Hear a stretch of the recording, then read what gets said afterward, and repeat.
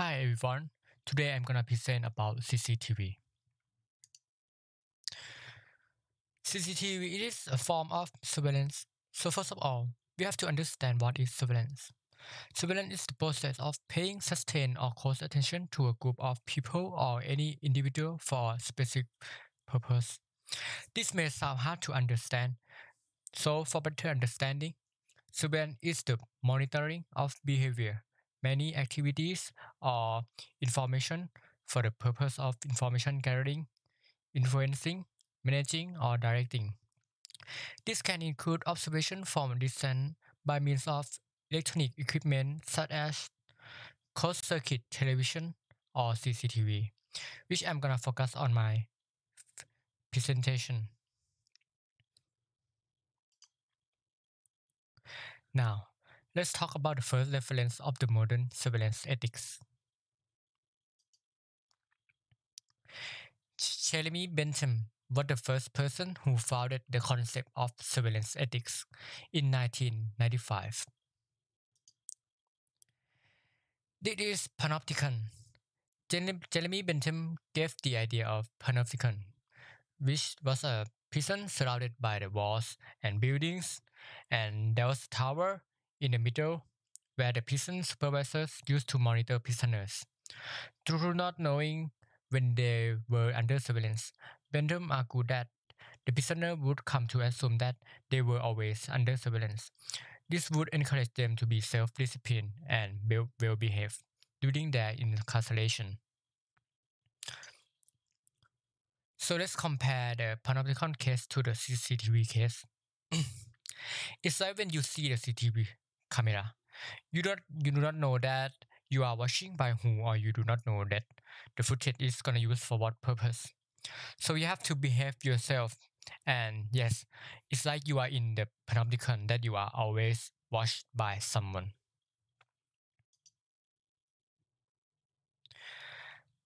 London is often called the CCTV capital of the world. The city is home to hundreds of thousands of CCTV cameras, and the average Londoner is caught on CCTV 300 times a day.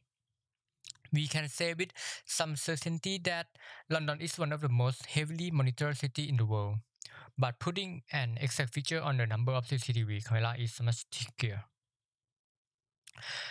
London CCTV is a mixture of government surveillance, business security, and private home CCTV system owned by individuals.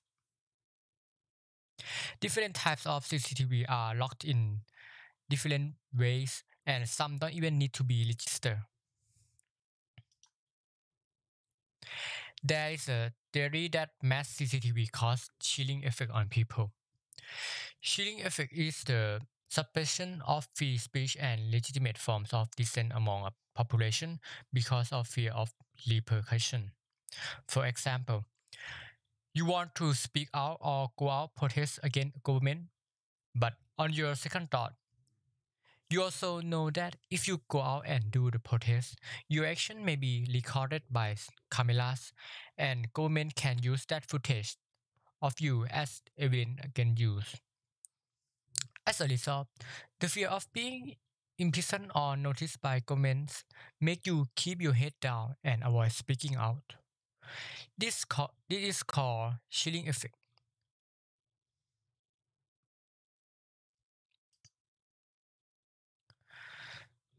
The areas of life most impacted by surveillance are privacy, trust, and autonomy. Let's start with privacy. One of the core arguments against surveillance is that it poses a threat to our privacy, which is of value to the individual and to society. As our information is corrected, our, our privacy is reduced. Next is trust. As our information is corrected, we have to trust the surveillant. Surveillant can use our information for his or her personal gain. Lastly, autonomy. Surveillance limits the opportunity to present oneself in the manner of one's own choosing. It is hence limiting the individual autonomy, impacting how that individual interacts with the world. The purpose of surveillance is probably the most fundamental ethical question that can be asked on this subject. And the most obvious response is security. Surveillance is used primarily for security purposes. It is used in preventing and investigating a crime. Security isn't the only use of surveillance, however. Many retail establishments use surveillance for the mutual benefit of themselves and their customers. For example, in a retail space, a surveillance system enhances a customer shopping experience. You can always monitor and observe the behavior of different clients. As a result, it will be easier to create a shopping platform where clients feel valued and confident when they are shopping. What's more, you can enhance the quality of your products based on client conversation captured by the CCTV. Finally, there is the possibility of using surveillance for personal gain. This might be financial or emotional reasons. For example, you can place a CCTV camera to monitor your pets. When you are away from home and miss your pet, you can use those cameras to watch your pet.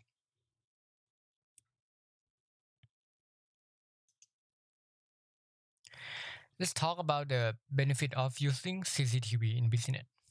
Of course, it's to prevent crime.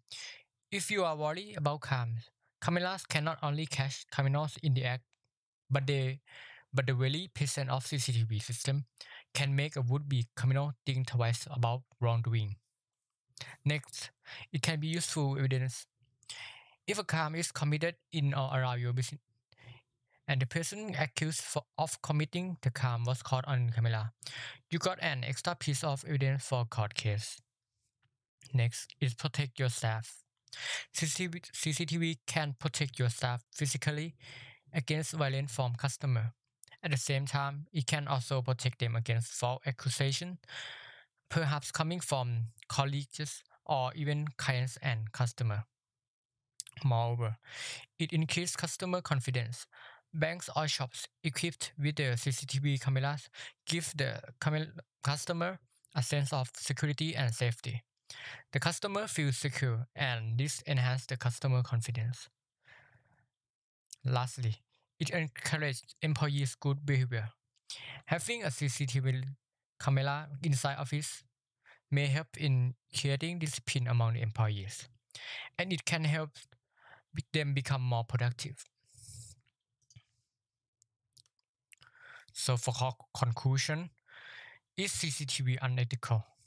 For me, it is ethical if there is an obvious purpose of using it. And it must be ensure that no third party can eavesdrop on sensitive information. And of course, there can be a situation where people who are monitoring the footage take wrong advantage of any incident for their own benefit. So the authority to monitor others must be given to right people. Lastly, in my opinion, if you are not doing anything wrong and just my CCTV, then you don't have to anything to worry about. This is the end of my presentation. Thank you.